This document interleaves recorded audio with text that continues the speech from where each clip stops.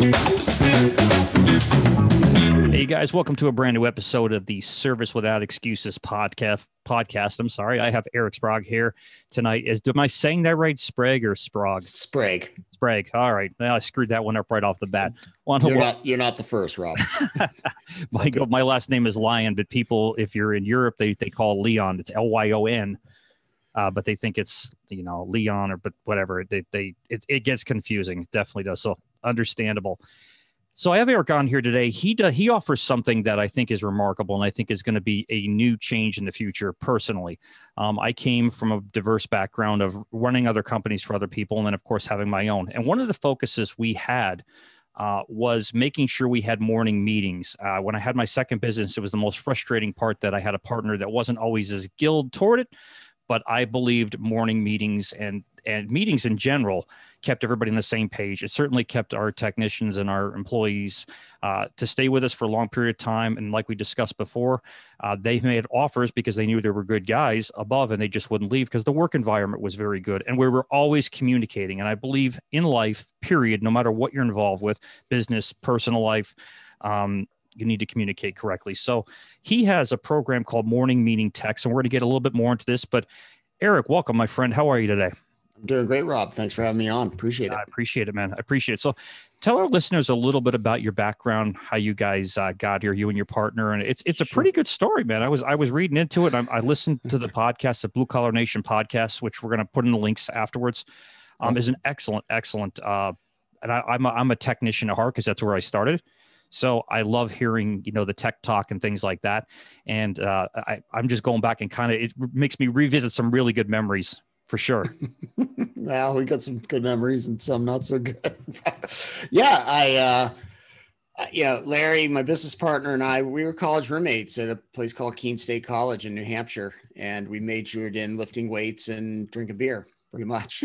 And we got an education somewhere along the way. But, we had always been good friends, and we both moved to Southern California after college because we just wanted to be warmer, And so, we both took corporate jobs. He had one doing his thing up near LA. I lived in San Diego doing mine, and we both did that for, over a decade.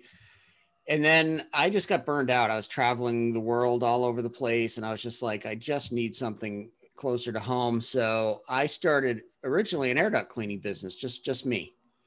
And, quickly people are saying, hey, can you clean carpet? Can you do this? Can you do that? And I'm just like, sure, I'll figure it out, So, and then I was just getting overwhelmed.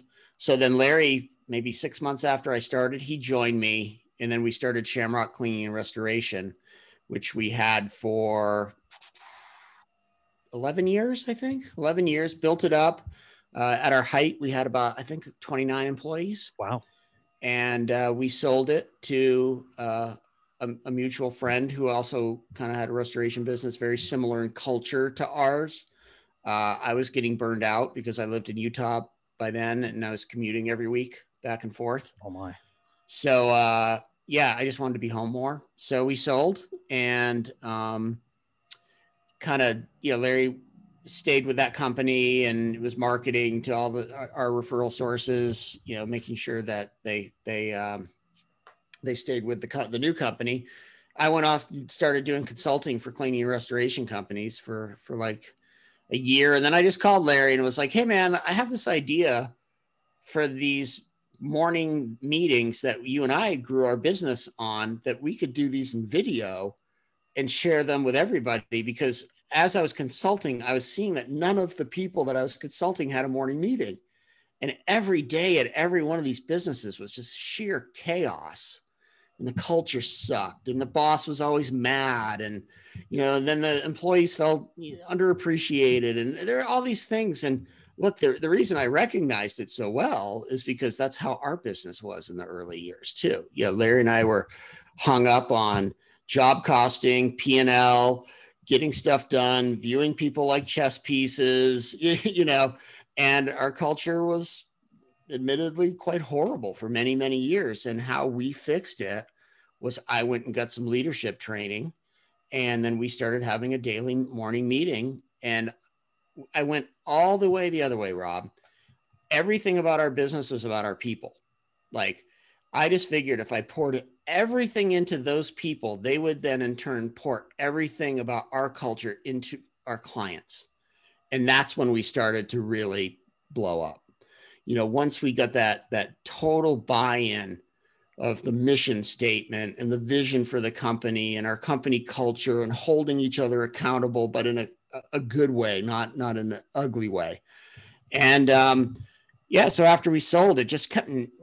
I missed doing the morning meeting. Honestly, Rob, I like doing it. It became my primary job in many ways.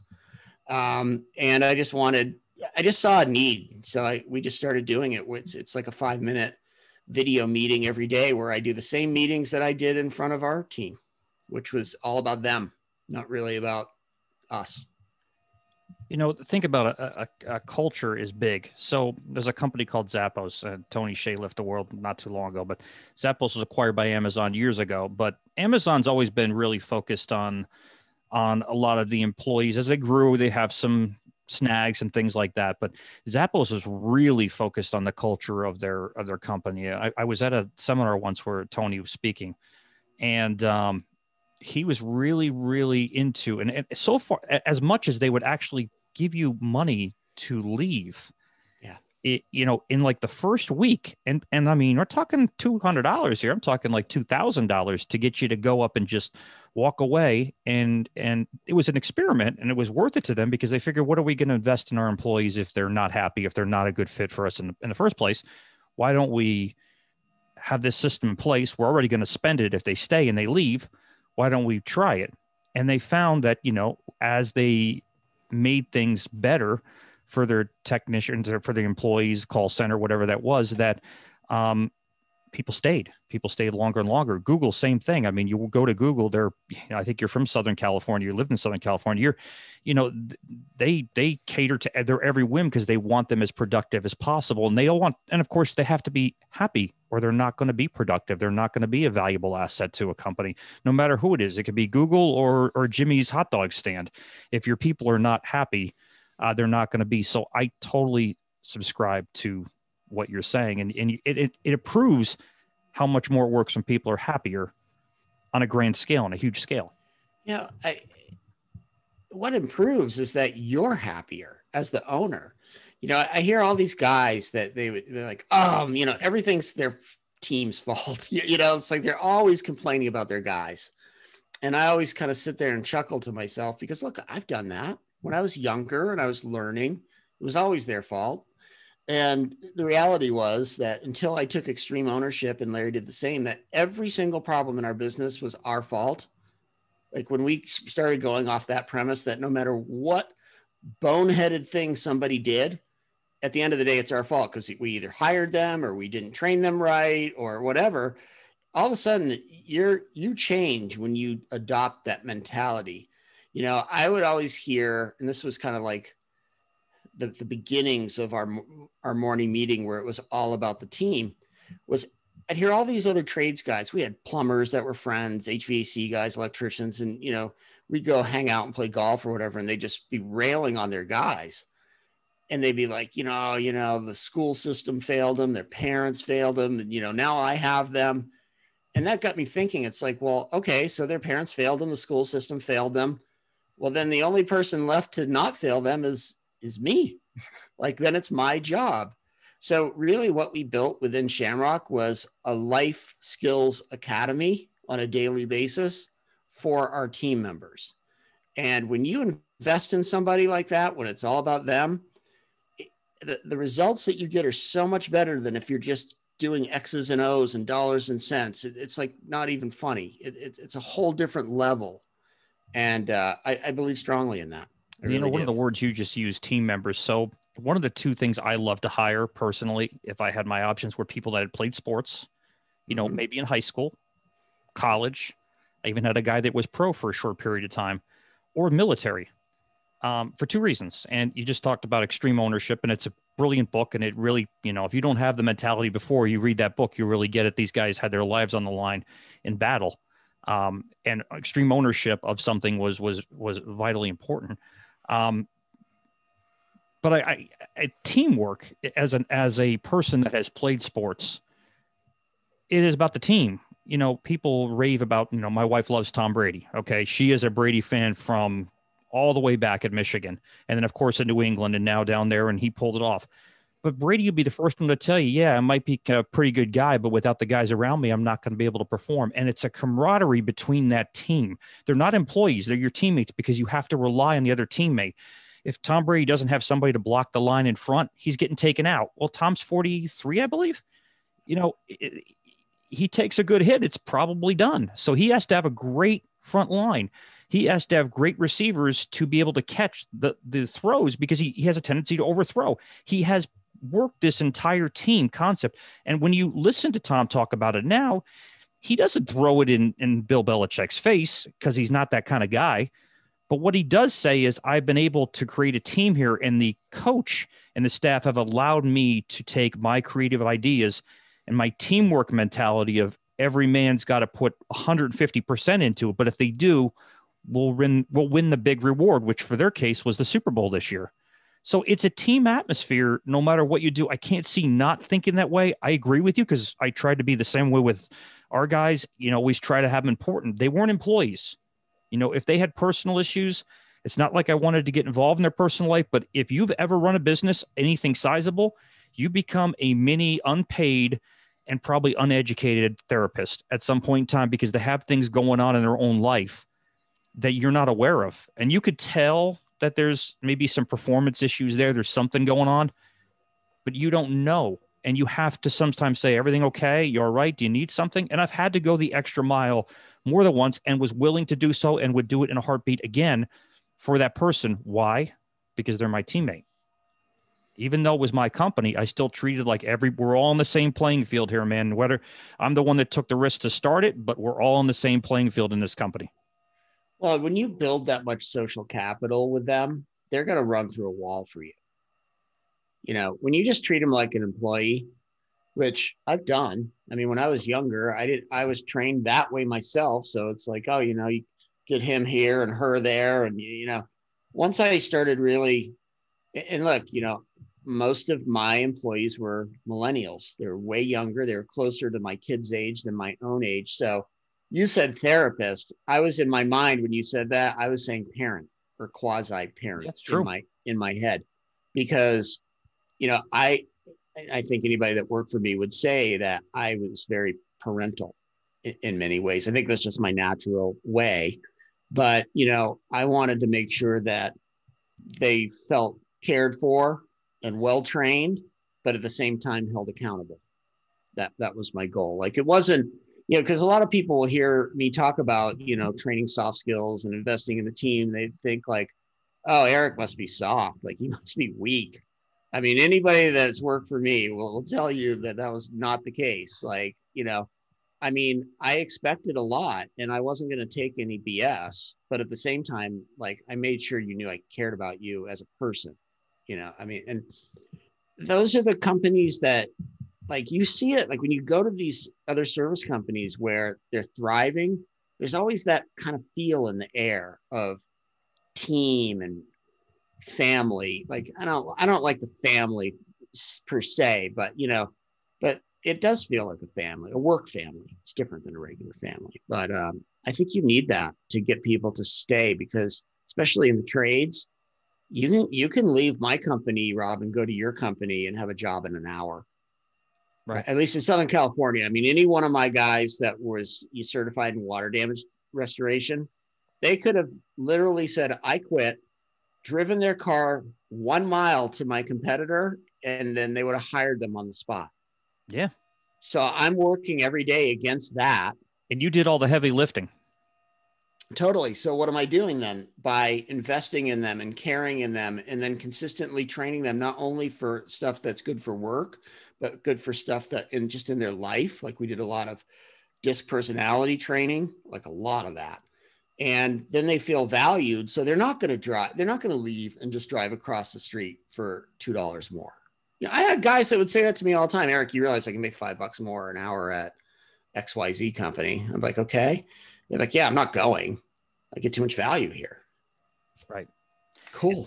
And here's one of the advantages too, and people bag on millennials left and right. I just interviewed one at my friend's restoration company in Central New Jersey, and he is 100% age, motivated, driven. But I talked to him briefly beforehand just to get into his head before we did the podcast, and I said, what motivates you? And I says, first of all, just so you know, I'm not one of those guys that bags on millennials and says this is whatever, because I do realize you want to do something that has purpose to it. Seth Godin talks, we want to have purpose to our work. He talks about marketing, but it's in life.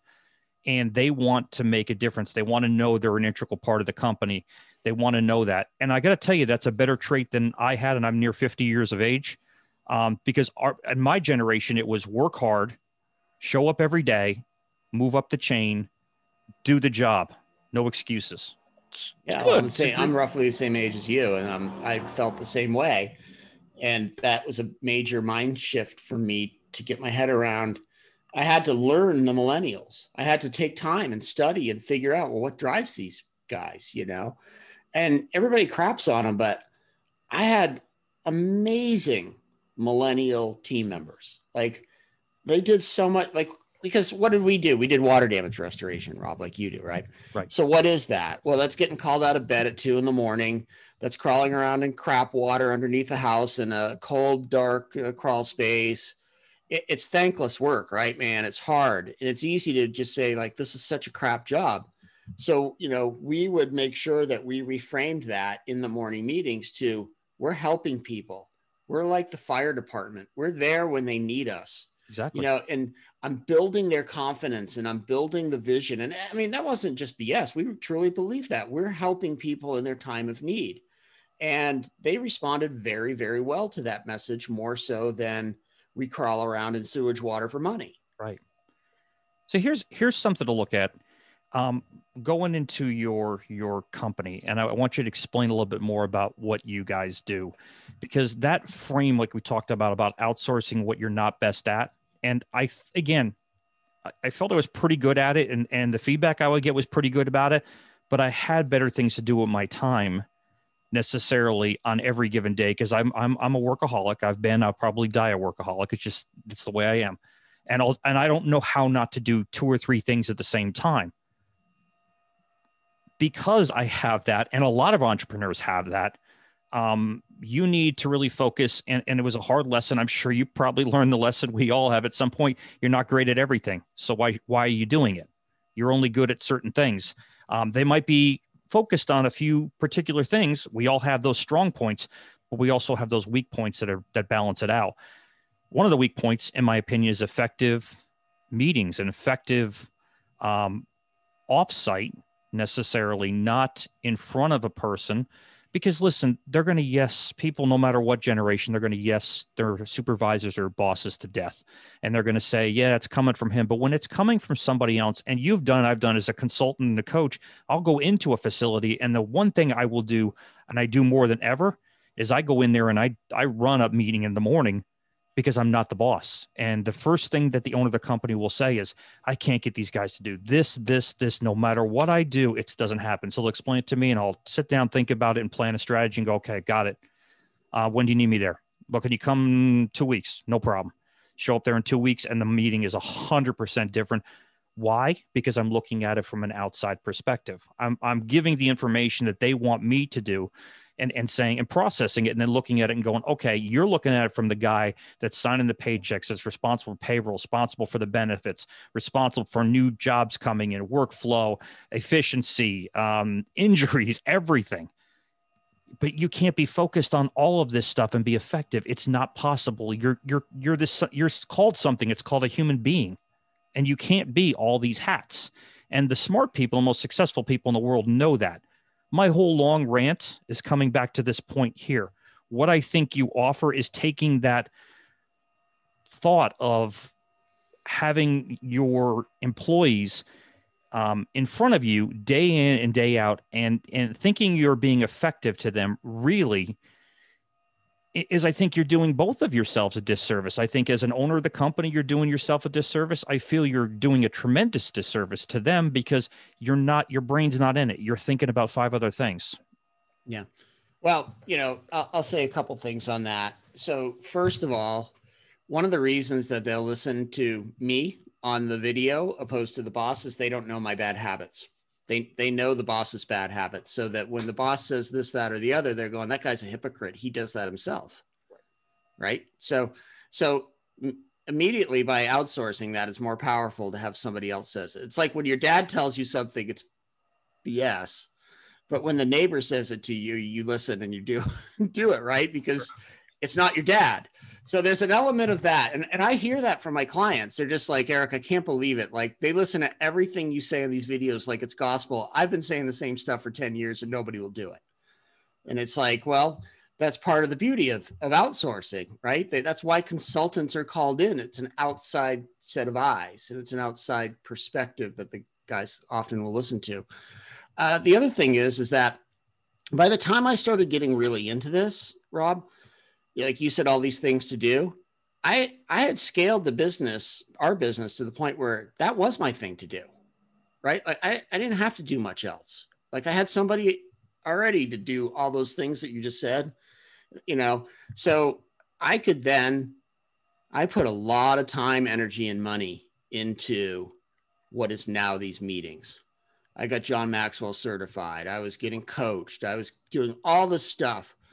I was spending tons of hours a week doing lesson preparation, and all of that work back then is what Morning Tech Meeting is now, right? So unless you're willing to do that on your own, why would you not outsource it for, a pretty measly amount per month? It just doesn't make sense. I mean, the only reason I did it is because I couldn't buy it. Nobody was selling it. So therefore I had to do it. We both have a common friend, Howard Partridge, and I know you know him much better than I do. So I sent my staff down there, my office manager, my sales rep, and they loved it. They went down to Sugar Land, I guess it is, outside of Houston. Yep. And first thing they said to me is, we learned this, and this. And what you just said, I'm going, my God, I've been talking about this stuff for 3 months. Yep. And they're Howard said it. But Howard said it, Howard's staff said, and Howard's a great speaker. Yes. So whatever he said and the staff said, and they got, they took the tour of the operation, which I understand is very impressive. Never been there myself, but they went. It's great. Yeah. And they said, you got to see how, we're laid out nice, but my God, you got to see how efficient he is. He makes us look like we're good with our workflow, but we look like paupers compared to this guy when it comes to efficiency. So it really is getting that outside view.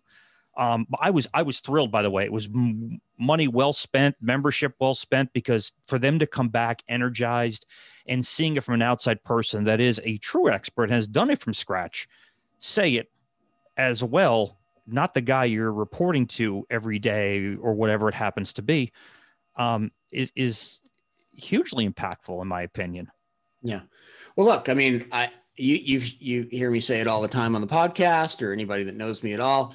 Howard Partridge is the reason for Larry and my success. He was our mentor. We made a big fat check to him every single month for 4 or 5 years straight. Best money I spent every month.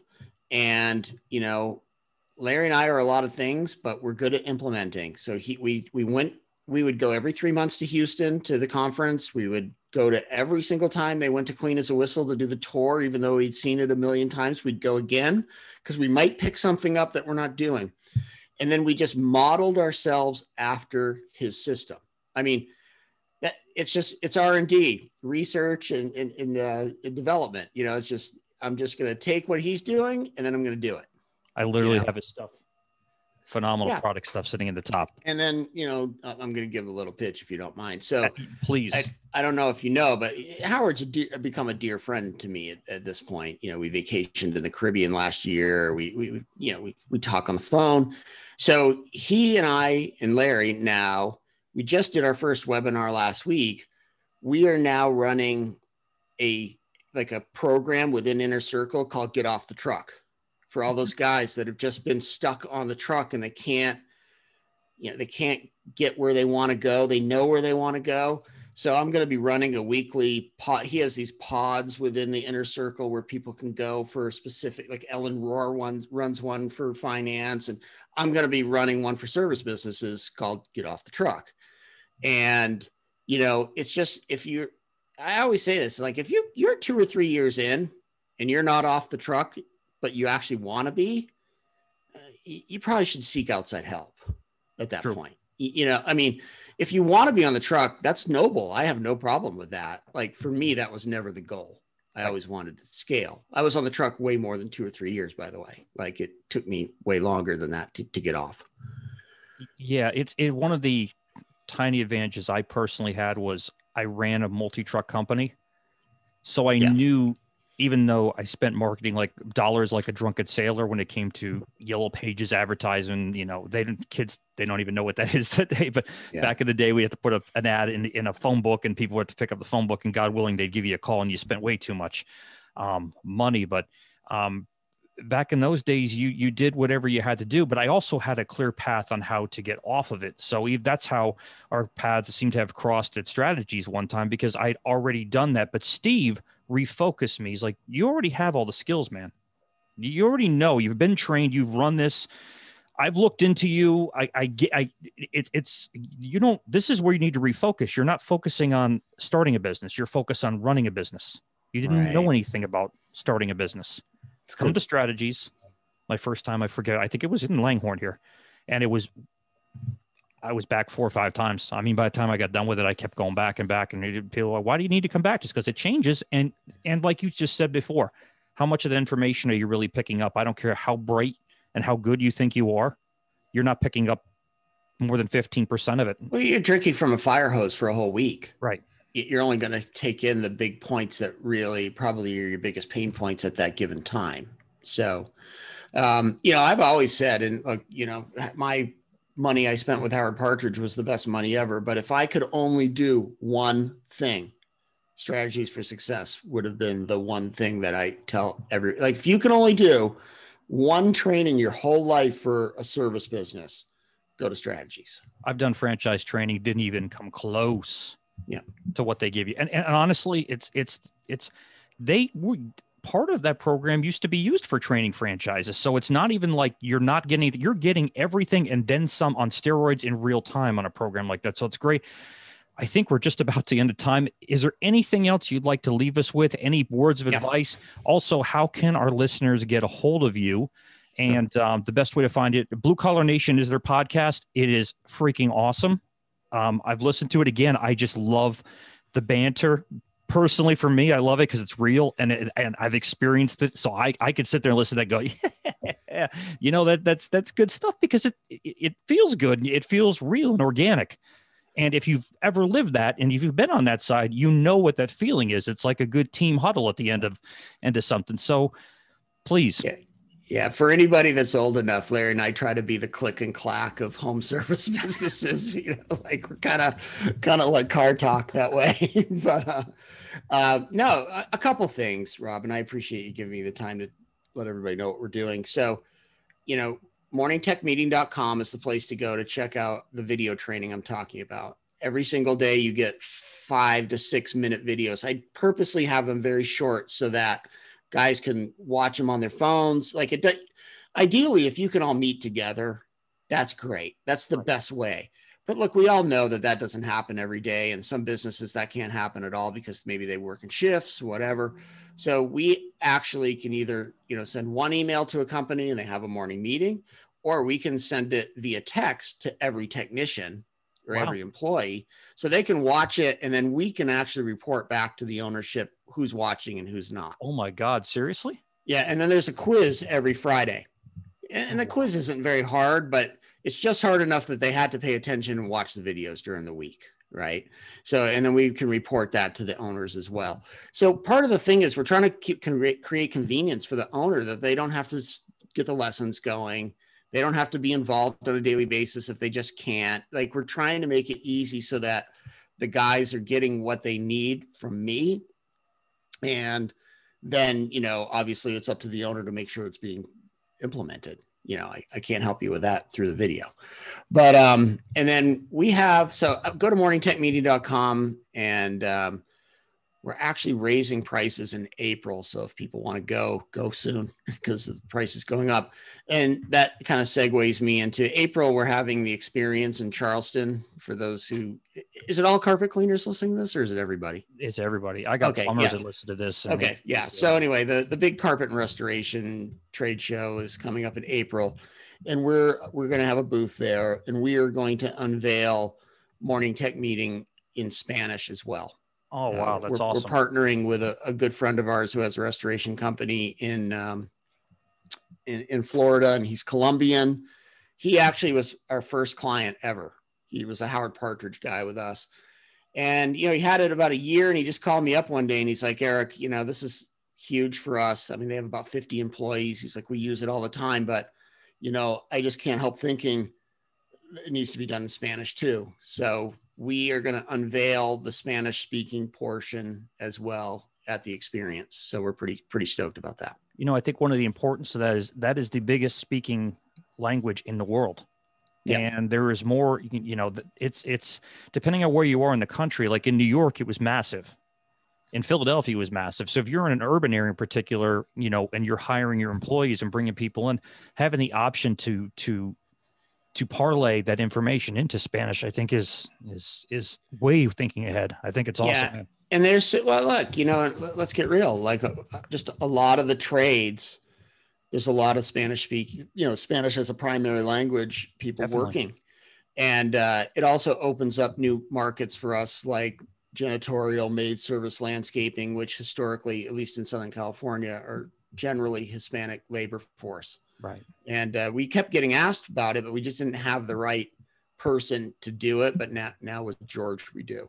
So we're pretty stoked about that. Oh, that's awesome, man. Well, congratulations on your Thank you. Success in the past. And I think what you're offering and what people need, this is something you really need to, and anybody that's listening to this, because way more people listen to it than the people that see it. But this is something you really want to outsource. I talk about review management software as being something you want to outsource. Don't go handing somebody postcards if thinking that's going to happen. You got to automate it. This is part of that automation in a business, in my opinion, is having these things outsourced. We're in a day and age at this point where things like this can be a vital, impressive tool to your employees and your technicians, your staff, right down to management. I'm sure it can be a very powerful tool, and you should use it. So I'm going to put all of Eric's information in the show notes with all the other content, and please feel free to reach out to him and talk to him, or come to visit him at the experience if you're there. And Eric, again, my friend, thank you so much. This is an awesome interview. I really learned a lot. Thank you. I really, really appreciate you, Rob, having me on. It's very nice. You're welcome, Thank sir. you. Have a great day. Thank you.